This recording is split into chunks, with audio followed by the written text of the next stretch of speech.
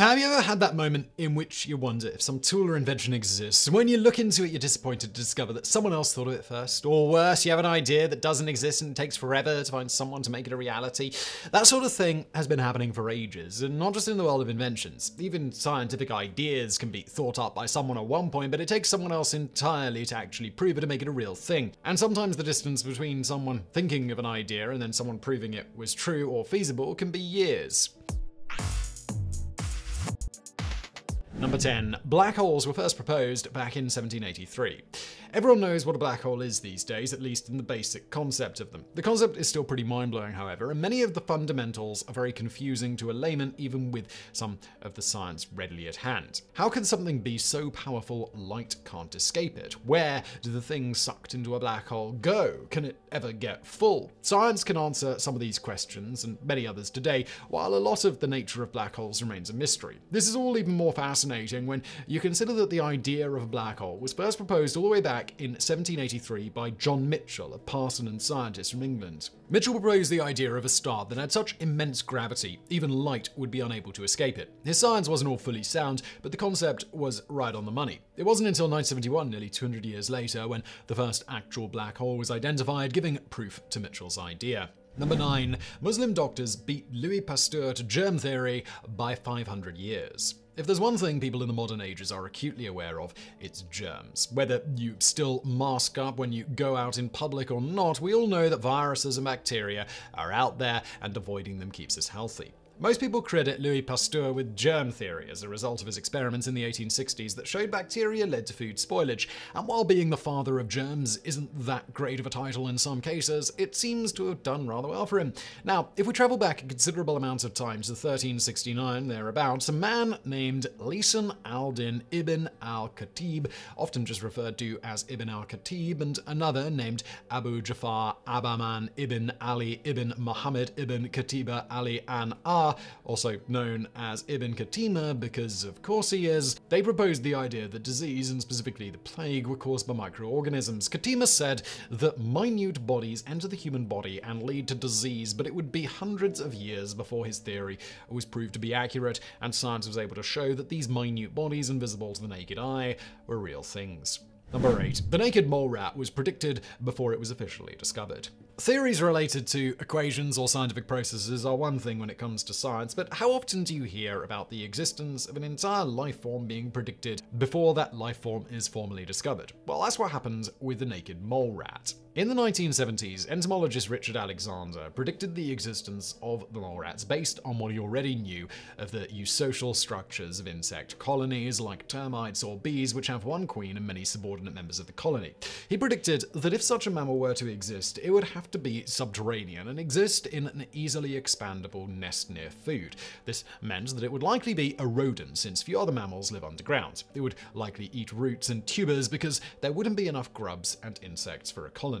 He predicted the animal would have to live in Africa for the climate and the soil to offer the greatest benefit for such a creature by preventing predators from reaching them while offering the most likelihood of food to sustain such a species. It was while Alexander was giving a lecture in 1978 that someone familiar with mole rats was present and, or not familiar with their social structures, suggested that what Alexander was describing existed. As it happened, his concept of their eusocial society was correct. He had predicted them almost exactly. Number 7. Arthur C. Clarke predicted comm satellites years before they existed. Satellites are ubiquitous these days, and as of 2022, there are 4,852 of them in orbit around our planet that do everything from transmitting cell phone and GPS signals to spying and tracking the weather. That's a long way from Sputnik, the first ever satellite launched into space back in 1957. In 1962, Telstar was launched, the first communication satellite. Its purpose was to test if satellites could even be used to set up a communications network around the world. But just 2 years later, in 1964, science fiction author Arthur C. Clarke predicted that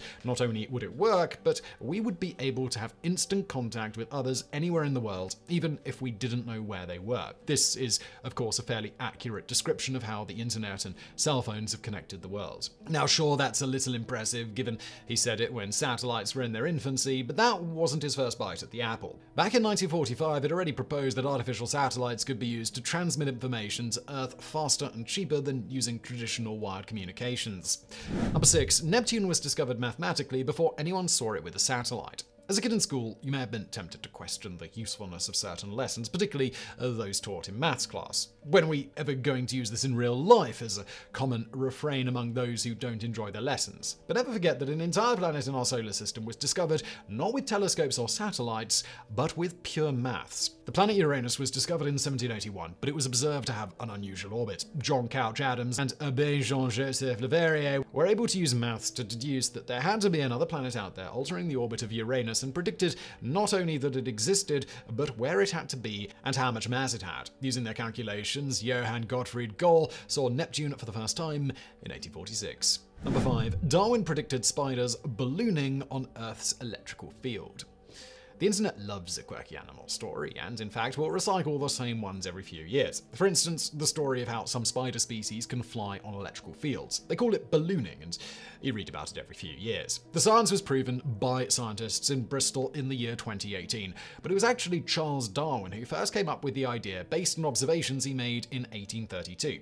At the time, he was 60 miles from shore on a ship and noticed that thousands of tiny spiders had somehow invaded. His theory was that they'd flown there somehow using their webs. The reality is that spiders will climb to a high point and point their rear end skyward. They then release lines of silk into the air, and the fine threads ride the electric field of the Earth itself. The long-standing theory that they relied on wind was disproven, as it even occurs when there is no wind at all, and wind can't account for the speed and manner in which it occurs. Number 4. Computer viruses were theorized in the 1940s. Few things are more annoying than getting a virus on your computer after visiting some totally innocent websites where you didn't have to delete your history afterwards. The first virus to infect a computer was called the Creeper, and it was a test to see if a malicious program could in fact replicate and spread. And it could, but the Creeper also politely removed itself from computers as it spread. That was 1971. 3 years later, the Rabbit virus spread and was made with malicious intent. Arguably, this was the first true virus. But the origins of viruses in the theoretical sense go back much further, all the way to 1949.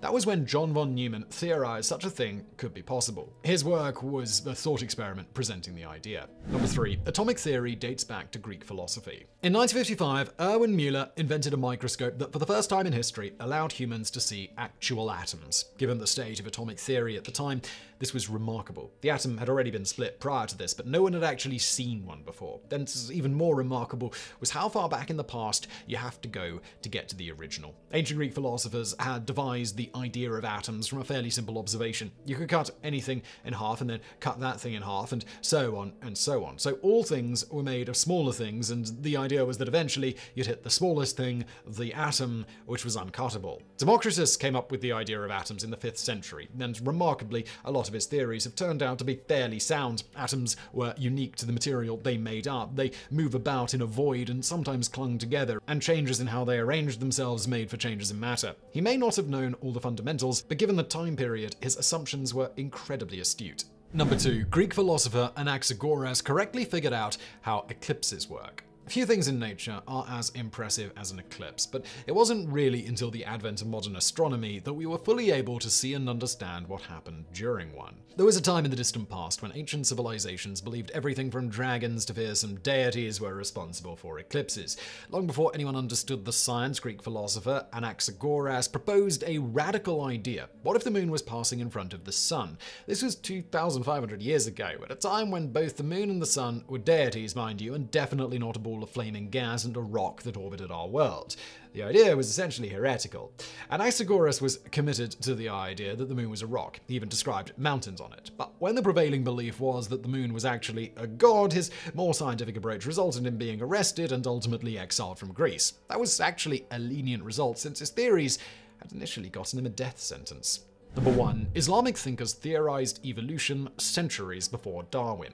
Charles Darwin will forever be synonymous with evolution and natural selection. But it should be remembered that the man didn't come up with these ideas in a vacuum. He made some important observations, but his work came after a lot of other work that spanned back centuries. It was 1837 when Darwin's famous work took root. Literally 1,000 years earlier, Al-Jahiz theorized natural selection, adaptation, and environmental factors as the sources of differences between species. He observed that animals struggled to survive, and those that were strongest or fittest would succeed. succeed. And Al-Jahiz was just one of many scholars who had similar ideas hundreds of years before Darwin came onto the scene. It's generally believed that Darwin did not plagiarize these thinkers and in fact would have never even heard of them, but it does go to show that ideas can be discovered independently and that sometimes being credited with a discovery is just as much luck as it is skill.